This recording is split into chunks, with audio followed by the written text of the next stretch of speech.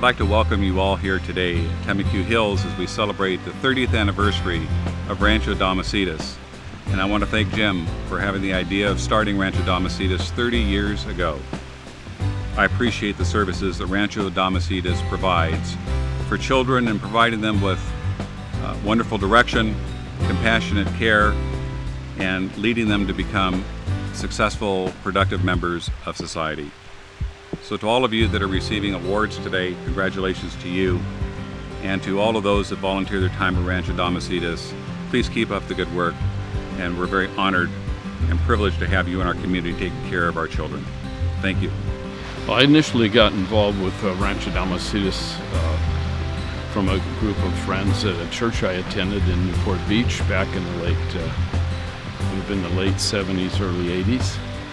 And through those gentlemen and an inspiration from Howard Amundsen being one of them and several others, I became very interested and very compassionate about seeing group homes for girls, primarily at the time was our focus, because there was a shortage of homes for girls at that time. And then as the organization grew, it became obvious that a campus setting, not unlike what we have here today, was really what was in order for the long term. It's just wonderful to walk around here today and see what's happened over this 30-year period of time, and knowing the struggles that we had early on and how difficult it was to just get it started, and to see it today was just wonderful.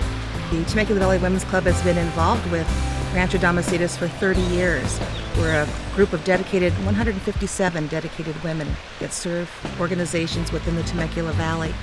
Most of us are mothers and grandmothers, feel the real importance of helping kids wherever we can, and especially those that are neglected or abused. We have a special place in our hearts for, and so Rancho Damacitas does that very, very well. I've been a board member since the mid-80s. I've worked for the Amundsen family in Orange County. He was one of the original founders, along with Jim Fullmer.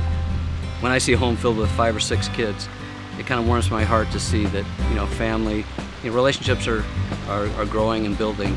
There's been several people who have added to this organization in terms of their time and their talent, but I can't think of anyone more deserving who's done the most. Jim Fullmer would be at the top of my list.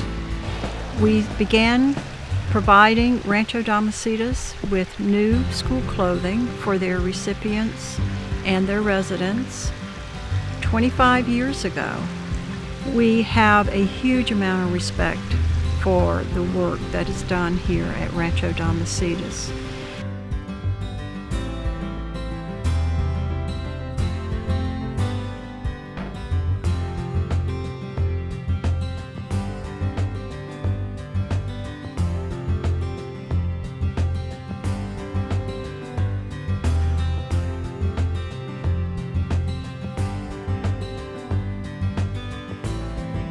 I'm just thrilled that the organization is where it is today, and that kids that are being taken care of today through this. I'm just thrilled that we've come to this point.